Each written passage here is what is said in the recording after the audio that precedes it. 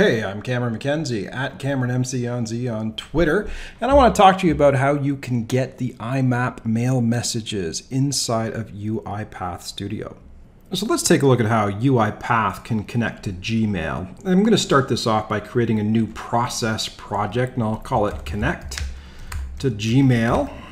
I'll put that in as the description as well. I always feel obligated to. And as that's working, I'm actually going to open up my email account. So you can see I've got this email account for, who is this? It's rpa@gmail.com. And I want to connect to this email account. Now, here's one thing you need to do right off the bat. You need to actually go into your security settings, if I can find out how to do that. Manage your Google account. And if you're going to just do an IMAP mapping to Gmail, you got to play around with your security. So right there, I've got my security setting. I don't have two-step verification or sign in with your phone enabled. If you do, that's going to cause you problems when you try and connect. But even with those things turned off, I still need to allow less secure applications to connect. By default, the UiPath won't be able to access your Gmail account. So you have to go into your account and say turn on access for less secure apps. And once that's committed and put in there, you're going to be able to connect from UiPath. So that means I go back in here.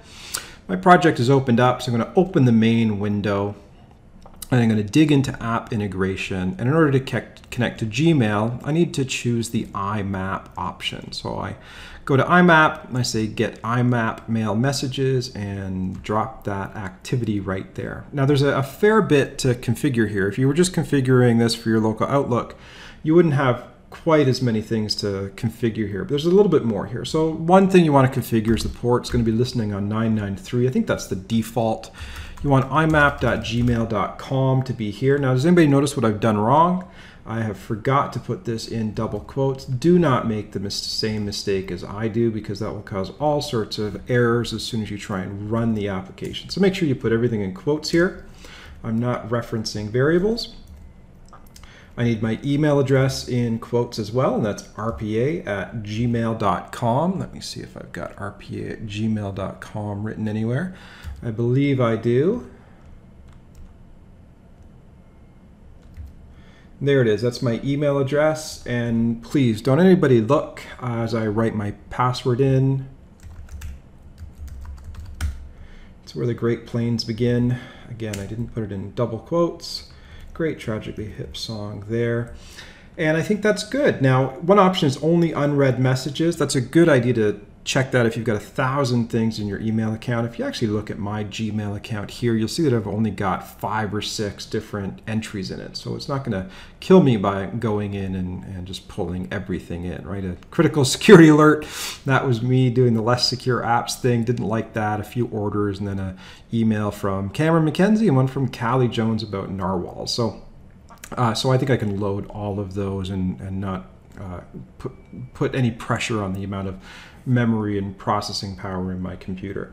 Okay, is everything there? Delete messages, no. Mark is read, no. Only unread messages, no. Get rid of that.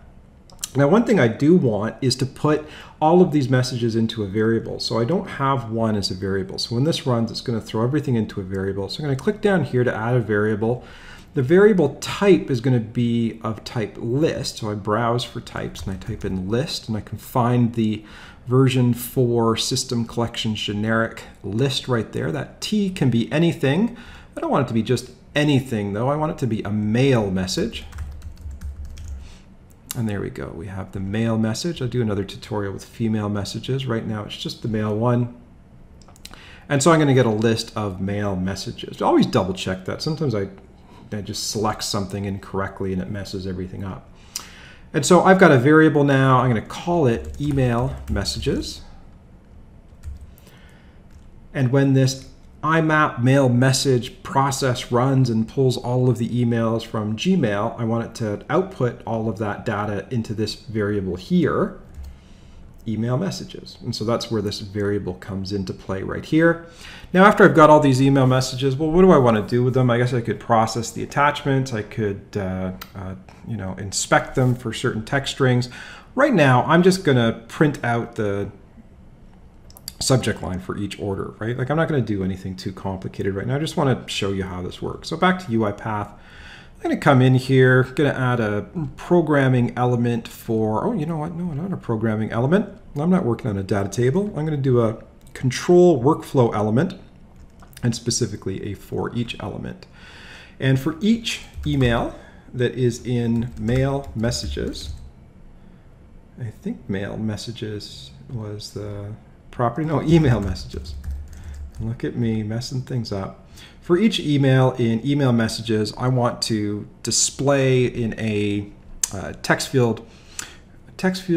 No, it's not a text field, a message field, a message dialog box, I think would be the correct term.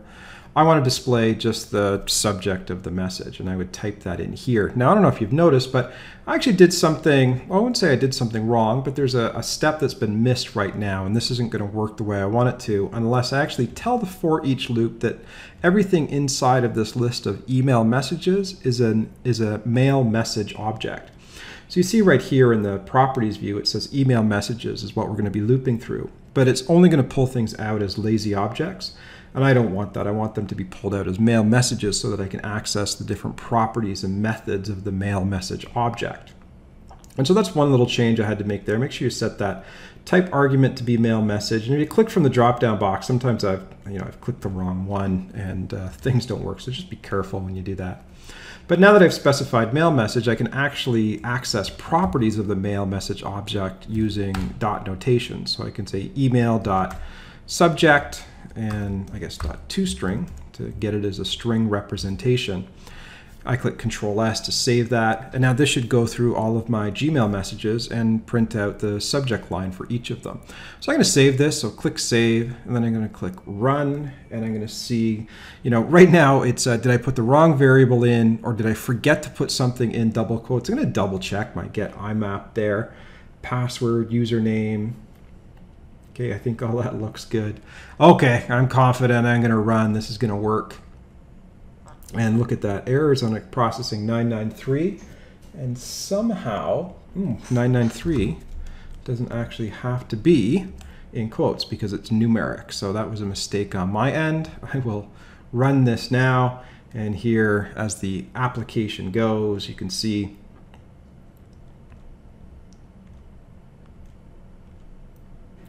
it's now giving me all of the different elements from my email. So here we see my email, and that just got buried behind the page a little bit. But right now, there's the email. So you see critical security alert is that one.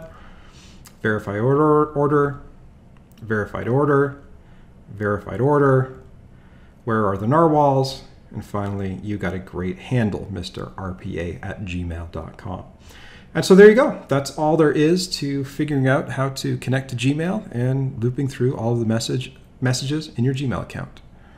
And there you go. That's how easy it is to get your IMAP messages. In this case, it was Gmail, but that should work with any IMAP server that you're connecting to.